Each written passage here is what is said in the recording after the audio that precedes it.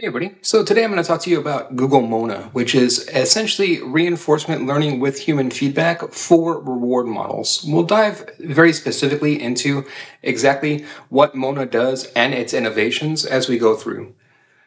Starting off with the research paper itself, the research paper is titled Mona, Myopic Optimization with Non-myopic Approval Can Mitigate Multi-Step Reward Hacking. So I understand why they call it Mona. Very simplistically, when it comes to training reward models, very specifically with reinforcement learning, so like training them to play video games, those types of things, they tend to cheat, and they tend to cheat the reward. And that's what all of this deals with. And then so very specifically, let's start off and understand the type of models that we're dealing with here, because we're not dealing with what you would think of with regards towards a standard deep learning neural network. What I'm showing here is what I assume that you would think a standard neural network looks like, right? You have your input layers, and then your hidden layers, and then an output layer, and then you can have some biased neurons within there. That's generally what this looks like, right? Just input layer, hidden layers, output layer. We're dealing more specifically with like CNN type models, which process raw visual data. So they're processing like in the example of a video game, the actual like inputs, the image and the video inputs of the video game. So they have to take in this input as a convolution, and then so they take in the inputs and they perform convolutions on the input, which is why it's called a convolutional neural network. So it takes in, say, for example, an image of the number 2, and then it performs multiple convolutions within this until it can essentially linearize that pattern. And then once it does that and it has a full convolution of the image, it flattens the image. It shrinks it to like one dimension. And then that is what's then passed to the last layer, which would then be your fully connected layer, your right next to the output layer, which would be what you would be used to and what you're looking at up here, right? In our previous example of the neural network with the connected layers, it's like the same. This end result is where it looks the same. These last two layers, the very last, right before the output layer, and then the output layer itself. Talking very specifically about what reinforcement learning does and how the reinforcement learning algorithm works. Most reinforcement-based learning algorithms are based off of PPO, or proximal policy optimization, where essentially you have an agent within an environment, and then the agent measures its state versus a reward. And then that's what it's constantly doing, right? It's just constantly, I'm here, my reward for being here is X. Was Y, and my reward for that was Z. And then so my reward now is either higher or lower than it was compared to when I was in Y. So state X is either a positive or a negative state compared to state Y. And really simplistically, that's exactly how it works, right? But the problem within that, as you dive deeper, is that these guys will they will flat out cheat. So that equation, you set it up very simplistically, right? So here's your environment, here's your current state, and then here's your reward. And then the problem is that there can be let's call them like optimal ways to hit that reward that you would never think of, right? Let's say that you, a random game of like Pong, for example, right? With the paddles going back and forth. And then you set your reward. Okay, if the ball hits the paddle, then that's reward. And that's your reward state, right? And then so you do that. But maybe the model figures out within that just by like tweaking the paddle to the upper left, like right 0.75 seconds before the ball comes, that's actually the maximum way to get the maximal reward with the minimal energy. And so that's what the model will do. And it'll just do that. And then so it'll train for that reward and for that outcome. And that would be an outcome that a human would never be able to predict. right? You would never be able to predict that 0.75 seconds before the ball flies to the very left hand, like 1 pixel off of the very left hand corner, that all of a sudden that's what ends up being the peak reward value. And then so, but the model will, right? The model will figure that out.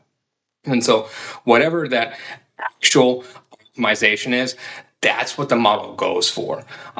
Like a key thing to like think of within this, right? Like so when you're dealing with like video games, like Atari games, things like that, they always have rules and guidelines like to follow within the game, right? This is how you like the rules of the game. To the model, those are just environmental obstacles. Can it overcome those environmental obstacles? If yes, it's going to bend them. And so it's not going to pay attention to your rules of your game in anywhere near the same instance that you are. It's environmental obstacles to them. Can it overcome them? Can it get around them? That's what it's going to try to do. And then so this introduces the kind of the opposite concept. So reinforcement learning with human feedback is not the same at all as reinforcement learning. And I think like people bundle these things, right? Like it's easy to think of reinforcement learning, or RL, as being the exact same as RLHF, or reinforcement learning with human feedback. And they are two very different and distinct concepts. This reinforcement learning operates off of PPO, proximal policy optimization, right? So essentially we have our environment and our state, and that's all we're doing is we're doing it based off of environment and state. Whereas with RLHF, we're typically dealing with models that deal with text, or don't deal very specifically with an environment. So there's no environment and state to match them towards. But what instead we're matching them towards is human feedback, like what I want the model's reward to be. So whatever that I dictate whatever that is, right? And then so how you do that for, let's say like an LLM model, is you take your initial prompts data set, which is, let's say a dog is, etc. And then you train your initial model. So you train the one model, and then it will say a dog is a furry mammal.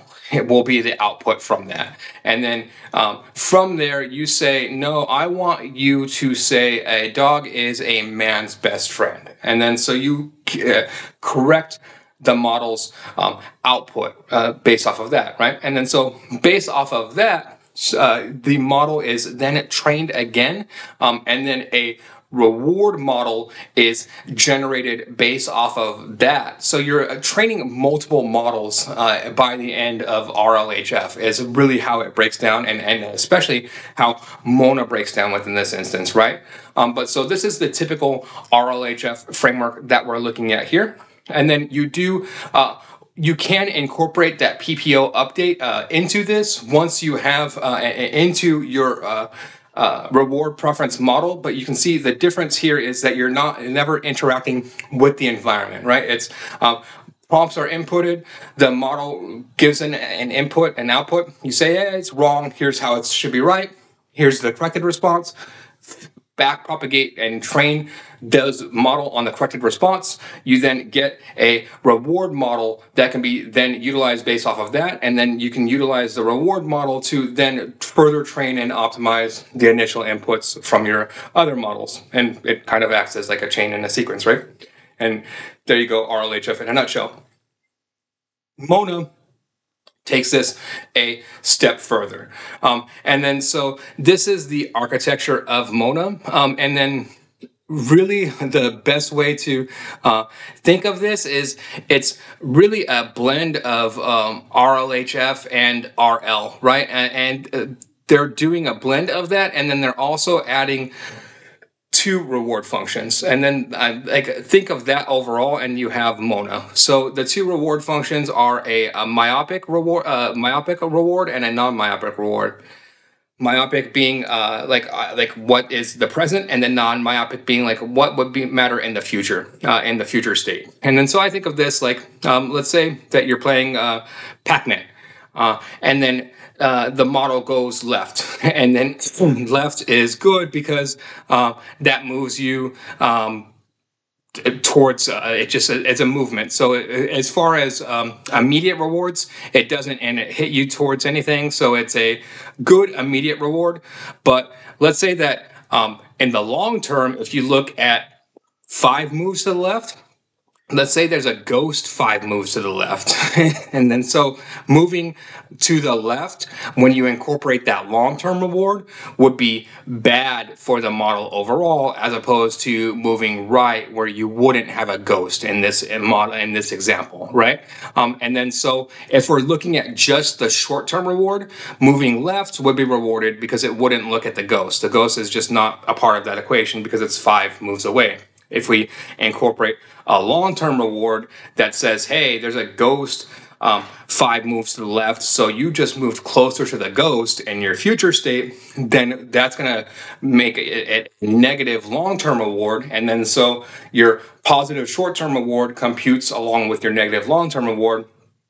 Model starts to curve away. It changes its behavior based off of that, right? And then that's, in a nutshell, what you've done. You've changed the model's behavior based off of just introducing this secondary long-term reward as opposed to just the short-term reward. And I mean, really, that's the kind of the bottom line within this. More importantly, though, and what I am kind of leaving out within that, so the 2 architectures that I brought up at the top of this video, right?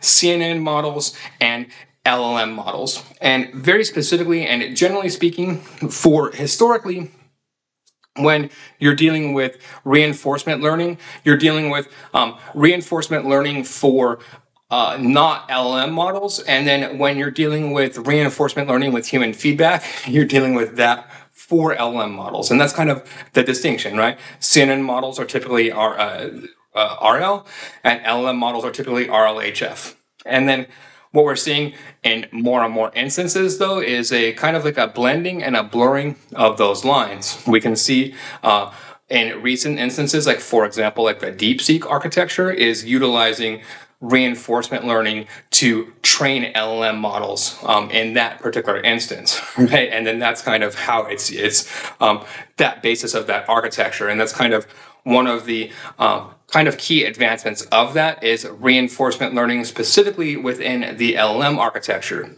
Think of Mona as kind of the opposite of that, right? Mona is RLHF for your CNN model, which is like it's a major kind of breakthrough, and not a way that the DeepMind paper illustrates or breaks this down very specifically. But I mean, that's essentially what this model does, and how I look at it overall, and why I think that this is pretty significant overall, right? And then so kind of the key findings that the authors find from this paper, they empirically demonstrate 3 claims. The first is that ordinary reinforcement learning can cause multi-step reward hacking, while Mona can prevent it without any additional supervision. So by utilizing this particular method, they solve that models can be cheaters problem, right? Which is huge. And then so that's the big thing that they outline within their paper.